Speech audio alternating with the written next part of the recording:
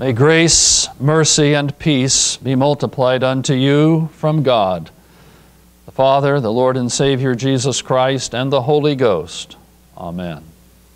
The Word of God, which is the basis of the sermon this morning, is a portion, as mentioned earlier, of the gospel lesson today. We turn to Matthew chapter 12, verse 31. Where again we read as follows, that portion of God's Word, which will be the sermon text. Jesus said, "Wherefore I say unto you, all manner of sin and blasphemy shall be forgiven unto men. But the blasphemy against the Holy Ghost shall not be forgiven unto men." So far the text.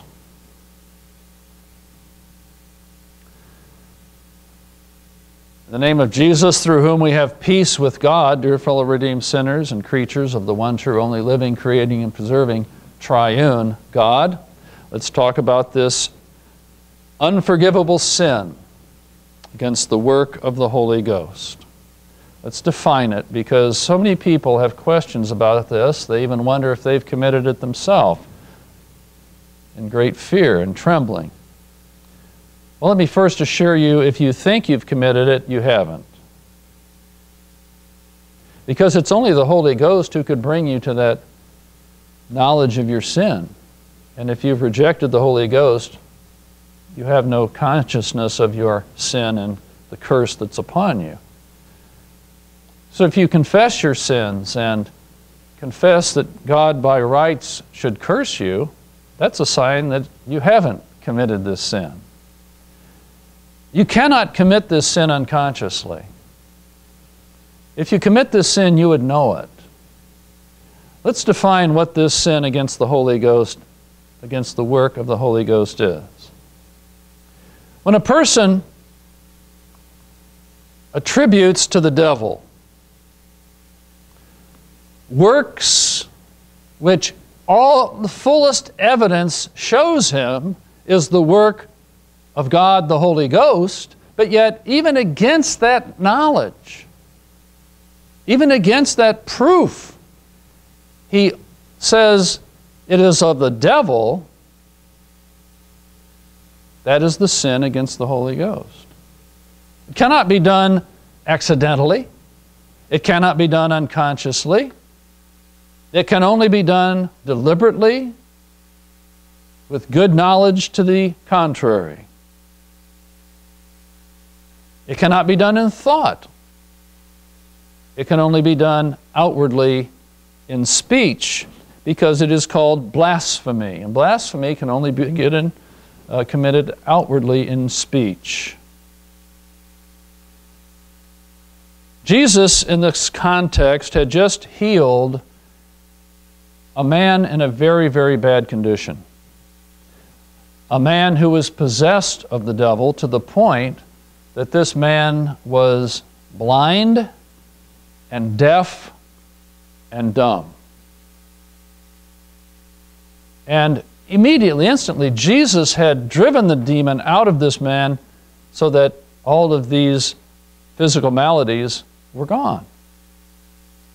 Now, to drive a devil out of a person and heal him miraculously like this, it's obvious to anyone seeing this that this has to be the work of God.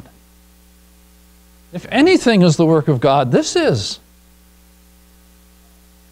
To be instantly healed from this demon possession and all these horrible maladies has to be the work of God. But many of the Pharisees and scribes who witnessed this, who saw this, and who had to know this could not be the work of the devil. This is the work of God, the triune God, specifically the work of the Holy Ghost, who is trying to bring these people to faith in Jesus. For them to turn around and say this openly, not just in their thinking, but in words, they said to the Jews around them who respected them and respected their teaching. They said to these people about Jesus after he'd healed this man, this fellow doth not cast out devils, but by Beelzebub, the prince of the devils. Now that's blasphemy against the work of the Holy Ghost. Against all their better knowledge, all the proof and all the evidence of who Jesus was and who he claimed to be. This great sign, this great miracle. They said, give us a sign. Well, here's your sign. It's so obvious. And yet, against better knowledge, out of their hatred for Jesus,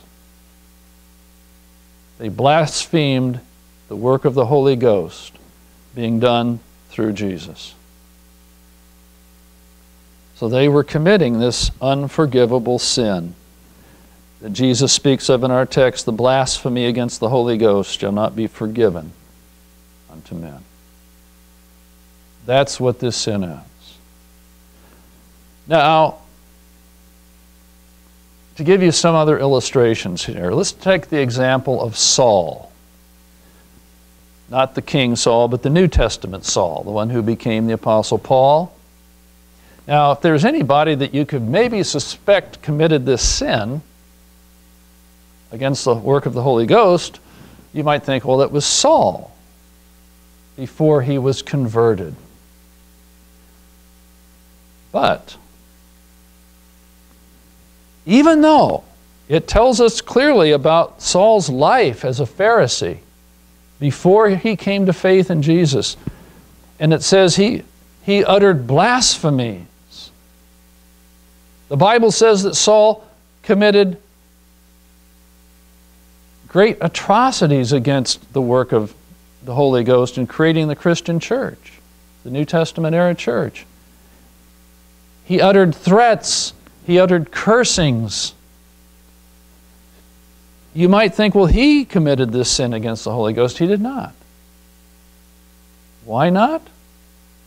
Because he did it sincerely out of ignorance, the Bible tells us. The Bible tells us that before Saul was converted, he didn't know any better. He sincerely believed that he was serving the true God, the God of the Old Testament, the God of Abraham, Isaac, and Jacob. He really believed that. And he really believed in his heart that Jesus was not the true God, that Jesus was a fake and a fraud. And God sees the heart. And so when Saul spoke these blasphemies, he did it out of ignorance. But when he saw the evidence, when it was proven to him, Jesus spoke to him. He saw Jesus. He heard Jesus, the Bible tells us. Remember, he was on the road to Damascus, and Jesus shone like a light and spoke to him, and he fell to the ground and was struck blind. And Jesus said, Saul, Saul, why do you persecute me? There he had the evidence that he had been wrong, so wrong. And he didn't continue his hatred towards Jesus and his disciples. He converted. He changed. And later on, Saul would say this, as we have it recorded in one of his epistles in the Bible. I was before a blasphemer and a persecutor and injurious, but I obtained mercy because I did it ignorantly in unbelief. So that's why he did not commit this unforgivable sin against the work of the Holy Ghost. When he came to faith, when he saw the evidence and he became the Apostle Paul, all of his sins of blasphemy had been forgiven. As Jesus says in the first part of our text, all manner of sin and blasphemy shall be forgiven unto men. Paul certainly fit that criterion. and his sins were forgiven when he came to faith. Now, if when Paul or Saul had seen Jesus and heard Jesus on the road to Damascus and later, if he would have continued to attribute that appearance of Jesus and those words of Jesus to the devil, and had said so in words to other people, then Saul would have committed the unforgivable sin against the work of the Holy Ghost. But he didn't do that. When he saw the evidence, he converted. But the blasphemy against the Holy Ghost shall not be forgiven unto men. That's a scary thought. Shall not be forgiven. The whole concept of our Christian faith, the whole message of the Bible is a message of God's forgiveness of sins. That even though we've sinned, He forgives us for Jesus' sake. And for Jesus to say, there is a sin which shall not be forgiven, that's a serious thing. Because to not be forgiven of a sin puts a human being in the same hopeless condition, the unalterable position as the devil. The devil has sinned. He's gone against God. The devil isn't forgiven, shall not be forgiven. He is in an unalterable, damned condition forever. And all human beings who have left this world in unbelief, without faith in Jesus, are also in hell with the devil, and their sins shall never be forgiven. They are in a hopeless condition of unforgiveness forever. It is an unalterable position. Jesus said of the rich man in hell, you cannot pass over into heaven, ever. You will be in torment forever. A hopeless, unalterable, unforgiven condition. That is the same condition of the person who has blasphemed against the Holy Ghost.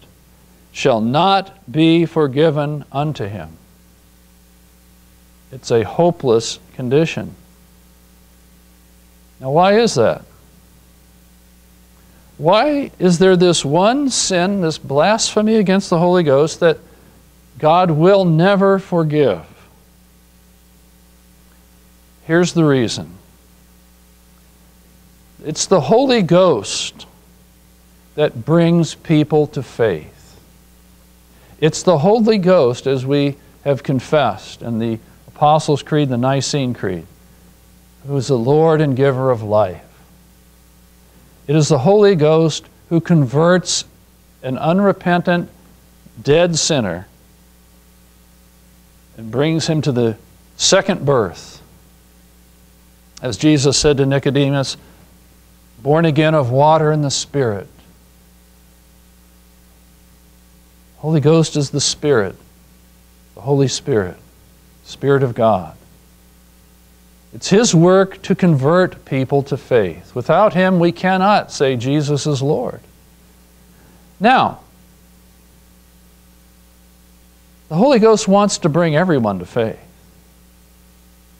But if you make it impossible for the Holy Ghost to do His work, He cannot bring you to faith, and without faith, you are cursed. You are hopeless in and of yourself. You need the Holy Ghost to bring you to faith. And that is why, as we mentioned in the scripture readings earlier today, often the Bible compares the Holy Ghost to a fire. Let me tell you a little story. It's a true story about two trappers back in the early days of the United States on the frontier. They were trapping out in the mountains. And it was winter. depths of winter. Snow on the ground, it's cold. And they were out trapping, and they were looking for shelter. They were looking for some kind of human habitation, a cabin, a shed, a tent, a fire, anything. Any other human beings that they could seek shelter from in the winter, at night. And they looked all day and they found nothing. There was no human habitation around. And finally the sun went down and now it got dark. And they were cold. They were wet. They were in the dark. They were exhausted. And it was kind of a hopeless condition. Well, their only hope was to start a fire. So they're in the dark, they're groping around for wood. Now all the wood is wet. You ever tried to start a fire when everything was wet? But that was their only hope. So they gathered what they could of wood and so forth, and they tried desperately to start a fire. And over again in the dark, they were trying to start this fire, and it just wasn't starting. It was getting more and more hopeless. Finally, spark and a flame. A little flame. And they brooded over that flame. And they took care of that flame, and they put a little leaf on it, and they blew a little bit on it, and they tried to get that flame to grow. And finally, maybe a twig caught fire. And all of their attention was focused on that little fire that they'd started. And after a while, they had built that fire into a nice blaze. And from that fire came warmth, heat, and light, and hope. And they were no longer in the cold and damp and darkness. And they lay down to rest finally, their exhausted bodies. Now, can you imagine if after starting this fire, they had gone over and got some snow, put it in a container and melted it over the fire, and then threw a bucket of water on the fire? Can you imagine them doing that? That is the sin against the Holy Ghost.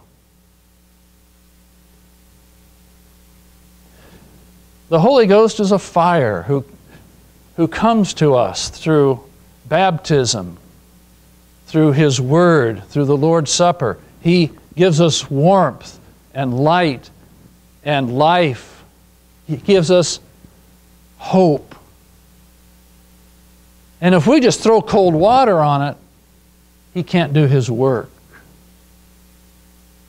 And He leaves us. And the Bible says, quench not the Spirit. You must have the work of the Holy Ghost working in you, or you're lost. And to blaspheme against the Holy Ghost is like throwing water on the fire, and that's why it's unforgivable. It's not that the Holy Ghost is more glorious or on a higher level than God the Father and God the Son. They are all exactly equal.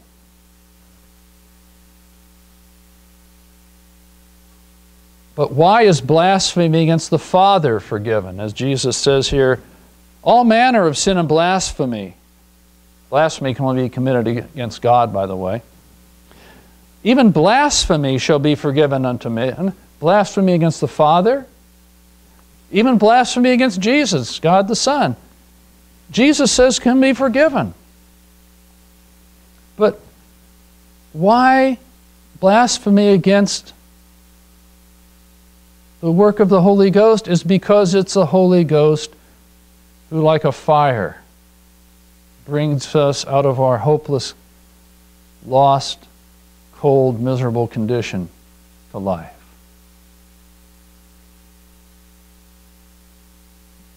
It's not blasphemy against the Holy Ghost that's unforgivable. It's blasphemy against the work of the Holy Ghost, what He does. And what He does is He is the only one who brings people to faith. He is the only one that keeps people in faith, in the true faith in the true God.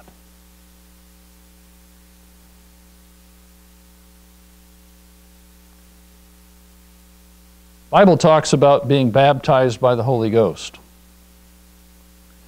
And a lot of churches have misunderstood this and perverted this into some kind of a special thing that only a few believers have. Kind of a higher level of Christianity. That's not what the Bible says. The Bible is very clear on the work of the Holy Ghost. You cannot say that Jesus is Lord unless you have been baptized by the Holy Ghost. You can't even be a Christian without being baptized by the Holy Ghost. Every Christian has been baptized, has received the baptism of the Holy Ghost, or they couldn't be a Christian. To be baptized by the Holy Ghost is the initiation to faith. You know, when you join a club or something, you get initiated. Well, that's the initiation into the Christian faith, into the Christian church, the true communion of saints. You couldn't be a Christian without this baptism of the Holy Ghost. No one can become a believer in Christ, in the true triune God, without being baptized by the Holy Ghost. So to blaspheme against this work, to blaspheme against this baptism of the Holy Ghost, means you can't be initiated into the Christian church, the family of God. And it places a man beyond Jesus' help.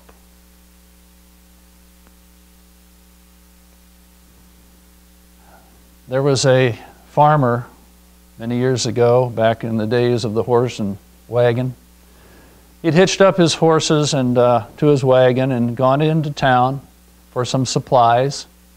And he parked his wagon and his horses out in front of the store, and then he goes into the store. And while he's in the store, something frightens his team of horses. And they start running, they start galloping down the street, pulling this wagon. And immediately, the man in the store knows what's going on out. He rushes out and starts to run after the horses. He cuts them off. He runs across the field, jumps over a fence, catches up with the horses, grabs them by the bridle, and they drag him down the road for quite a distance. But he will not let go. Finally, out of exhaustion, the horses stop. The man lets go of the bridles. He falls on the ground. He's bruised. He's bleeding. He's dying. The townspeople finally come out and catch up with him, and they go up to him and they ask him, as he's laying dying on the ground, "Why did you do that? The horses aren't worth it. The wagon's not worth it. You're dying." And the man says, "Go look in the wagon." So they went around, looked in the wagon, and they see the man's little son laying on the hay in the back of the wagon. The man died, gave up his life to save his son.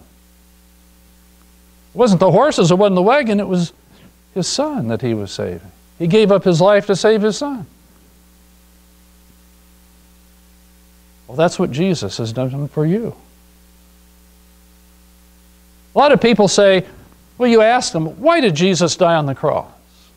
Why did he go through that suffering and that torture and that crucifixion and that death, even being forsaken of God? Why did he go through all that? You ask people that. See what they say. I've asked people that. And they'll give you answers like, oh, He was just a poor, misunderstood man, dying for his cause. Very few people say, he was doing that for me.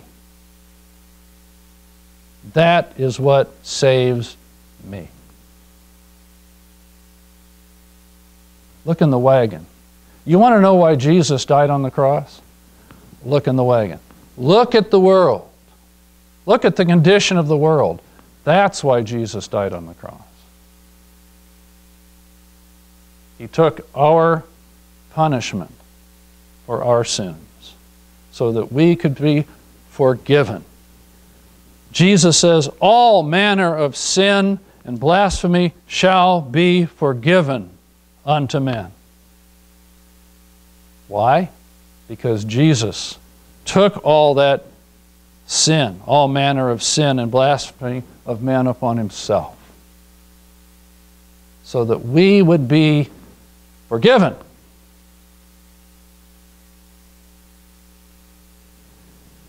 The Bible says we have peace with God through our Lord Jesus Christ. Remember I quoted Paul a moment ago when he talked about his former life before he was converted to faith in Christ as his Savior? I want to read the next verse. Remember he said, I was before a blasphemer and a persecutor and injurious, but I obtained mercy because I did it ignorantly in unbelief. And the grace of our Lord was exceeding abundant with faith and love which is in Christ Jesus. He knew he was saved from his blasphemy and his persecution and all the injury he had done to Jesus' church. He was forgiven all of those sins because of Jesus Christ. He had faith in the love of Jesus Christ, that love which put Jesus on the cross. Saul was forgiven all his sins. You are freed from all your sins through Jesus' death. You're freed from your sins. You're separated from your sins. You're disconnected from your sins. You are severed from all your sins. You will never be held responsible yourself for any of your sins, is what forgiven means. This is the good news. This is the wonderful message of the Bible, God's Word. Homosexuality is a sin, but it can be forgiven. All manner of sin shall be forgiven unto men. Divorce is a sin, but it will be forgiven. Murder is a sin. It can be forgiven. Drunkenness is a sin. Idolatry is a sin. Fornication is a sin. Taking God's name in vain is a sin. Every sin, Jesus says, all manner of sin and blasphemy shall be forgiven unto men. Even blasphemy against the Father and the Son, because Jesus took all manner of sin upon himself. But if people repent of their sins and turn to Jesus Christ alone in faith, their sins will be forgiven. All manner of sin and blasphemy shall be forgiven. But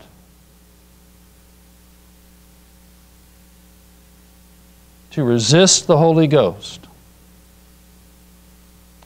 by openly blaspheming His work of bringing people to faith, calling it the work of the devil. When the Holy Ghost, the third person of the Trinity, attempts to work in you, attempts to bring you to faith and keep you in faith cannot, will not ever be separated from you, but will cling to you forever. Will not be forgiven. The Bible says, "Come now, let us reason together, saith the Lord. Though your sins be as scarlet, they shall be as white as snow. Though they be red like crimson, they shall be as wool, except blasphemy against the work of the Holy Ghost." Amen. Now may the peace of God, which surpasses all of man's understanding, keep your hearts and minds through Christ Jesus. Amen.